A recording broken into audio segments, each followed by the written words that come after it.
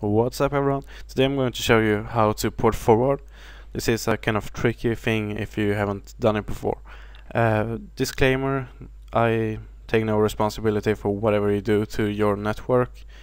I just want to throw it out there, but I'm going to show you how I do with mine. And the first thing, if you're completely new, is that you want to localize what address your network is on. So we want to hit the run command or search here.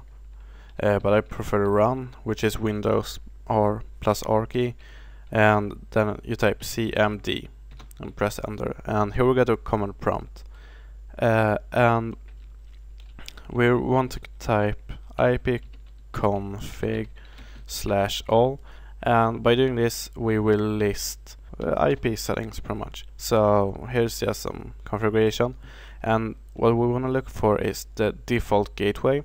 It's on 192.168.0.1, which is pretty much standard for gateways and such. Sometimes it could be 1.1, but whatever. So we're going to go to this address here, and just as a little extra, 192.164 is so-called private networks. I'm not going to explain any further. So this is the interface of my router where I can log in. So go ahead and log in. Yeah, and if you're underage, you may want to ask for your parents' permission before making any modifications to the network, just in case. So just log in.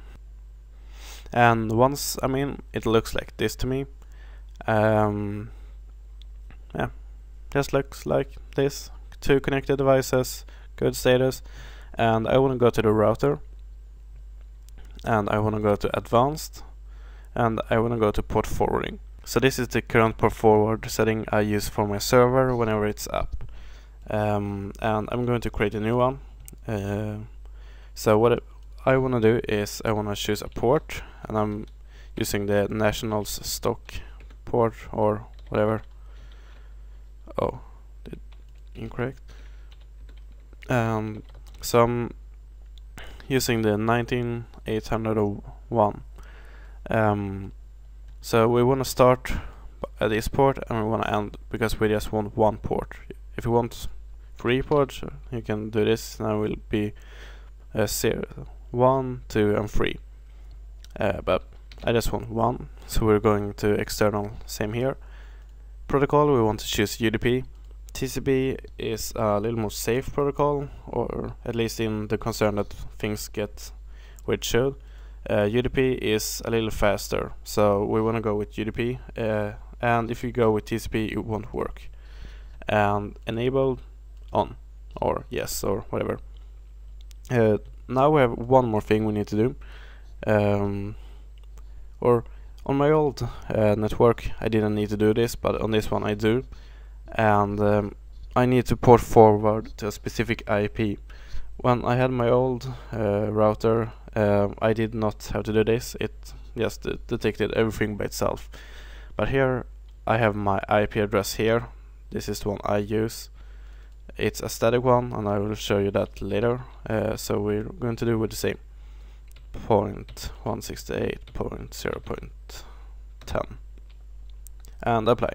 So if I want to run a server now on this port, it's all good. It's port forward into my PC and it should work. So that's just the port forwarding part. However, I needed to create a static IP, which I'm going to show you how now. Okay, so we're going to create a static IP, an IP address that won't change. So we're going to do that now. We go to the router tab, I'm going to go to the basic, and then I'm going to go to the DHCP v4 server. DHCP is a service that automatically gives out IP addresses. So here we are, and what we want to do is we want to use the MAC address to assign it to a specific IP, and the MAC address is the network interface card's physical address. So that so the MAC address won't change. So to find out what your MAC address is, we're going to go to the command prompt once again. So let's go here, and if we type cls, it's going to clear the screen. So we want to go to ipconfig/all, and here we got an IP configuration. So then we can go check here, Ethernet adapter local area connection, that sounds about right. Physical address BC blah blah blah blah blah blah. The physical address, which is the MAC address, is supposed to be 12 characters long, mixed letters and numbers. As you can see here, BC5F4. I've covered a little part since my computer is private and I don't want to give my MAC address out, but that's a MAC address right there, physical address, and then we just type in whatever is here, and this is the computer I want to run the server on. So I've already added here. So let's say we want to use another MAC address. I'm just going to create one that isn't existing, but it could be an example.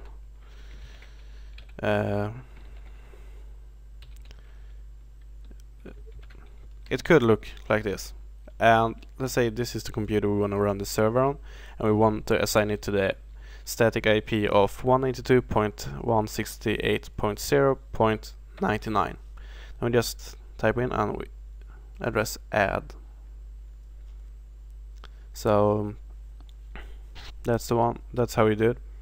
And to prove that this works, I'm going to delete my IP address and add it again and assign it to let's see, 55, and click add. So what we're going to do here is clear the screen, and then we want to go to ipconfig/all, and we can see that our IP address is 192.168.0.10 as it used to be, which is not what we want. And now what we want to do is we want to type in ipconfig/release, and this releases the current IP address and doesn't assign a new one. So we want to type in ipconfig/renew, and what this does is that it will request for a new IP address. Let's see here.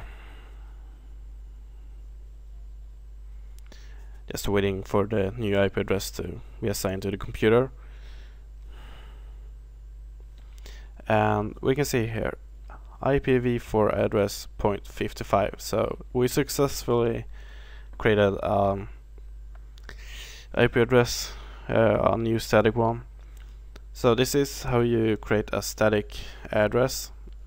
And the use of the static IP address was when we were supposed to port forward, because we wanted to port forward to an IP address. And every router interface looks a little different, and some function may be different. Example of my old one, I did not need to port forward to a specific IP address, but now I do. So what we want to do is port forward to an IP address, choose the port, local and external. I just go with the same ones, it's easiest. The protocol should be UDP, descriptions, whatever, and you want to have it enabled. On my old router I created a task or a list or whatever, a port forward rule, but it didn't activate it, so I needed to go and activate it once again. It's just to Google the router name and model, and it will come up something. So this is how you port forward. I hope this was any help, and like if you got helped or something. Have a great day, and I see you in my next video.